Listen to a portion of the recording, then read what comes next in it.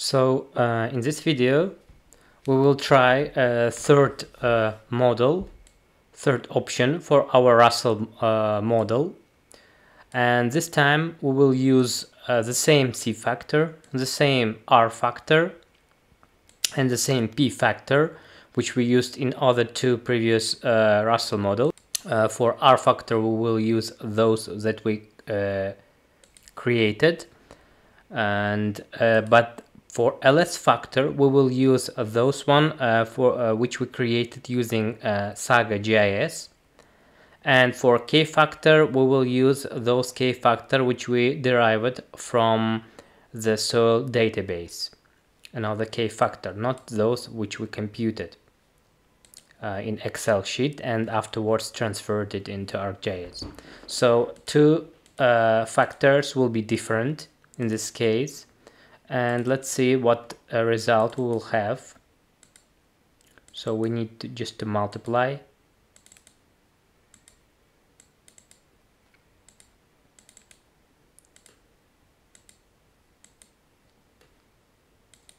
So let's save it.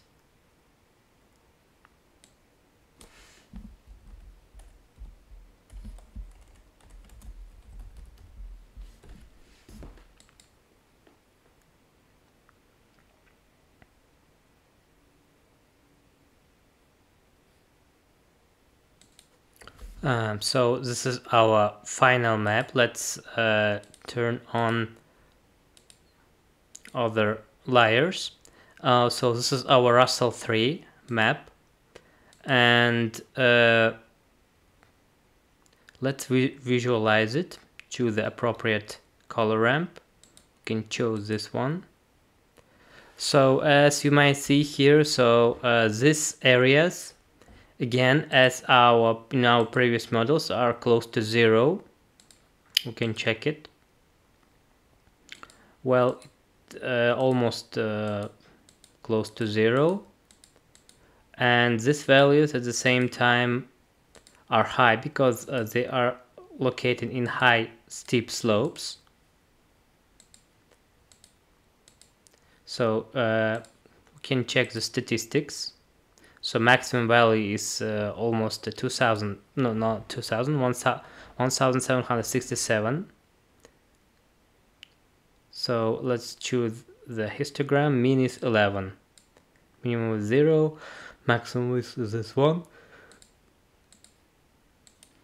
If we go to classify histogram, so vast majority are just within this 131, and only a few pixels probably is 263, and even less, probably only 1 pixel or several pixels are within this have such high rate.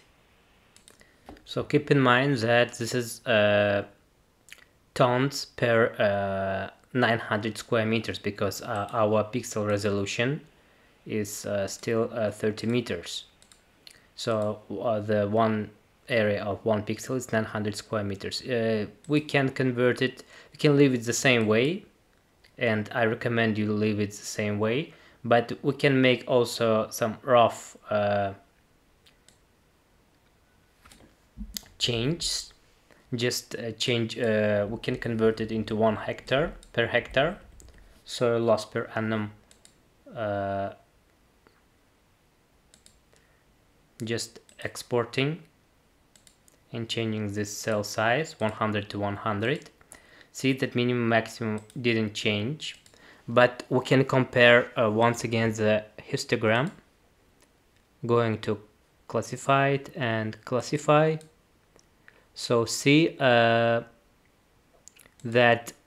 mean is 8.5 tons and sum is 50,700,000, right?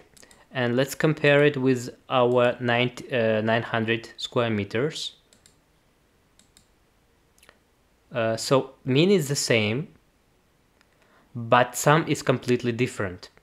See, 173 million. So it's more than 10 times.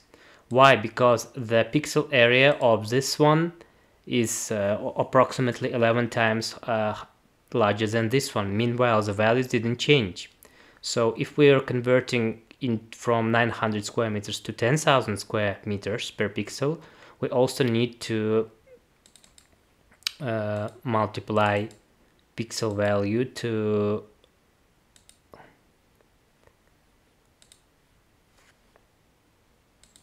10,000, which is the area of 1 pixel, again 11. No.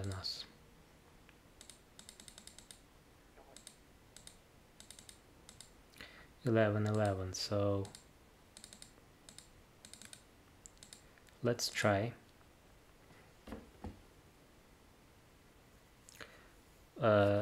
So maximum value significantly changed.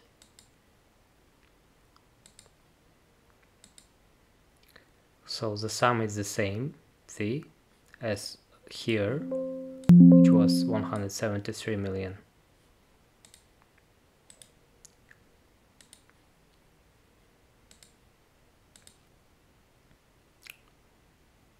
This is our old one.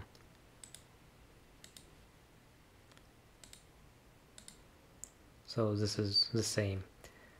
Maximum mean is 8.5, standard deviation is 25. So sum is the same. Let's check other values. Maximum changed.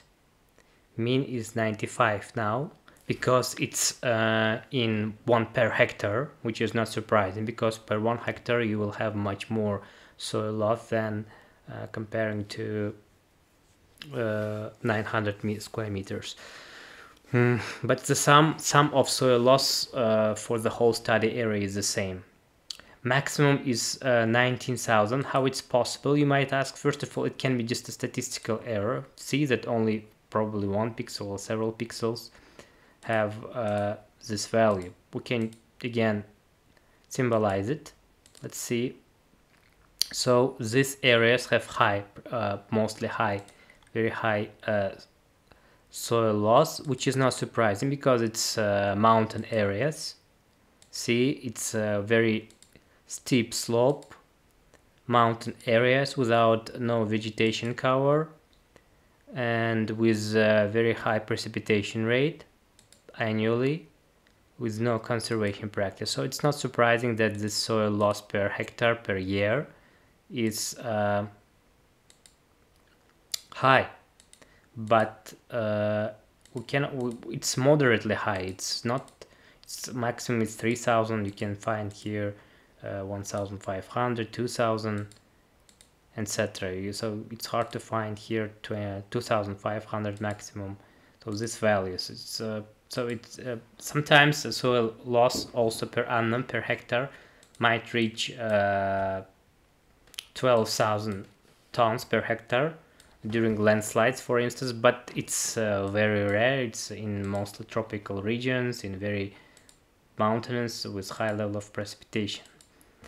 But 2000, it's quite common for mountain areas and with for high altitudes and high precipitation.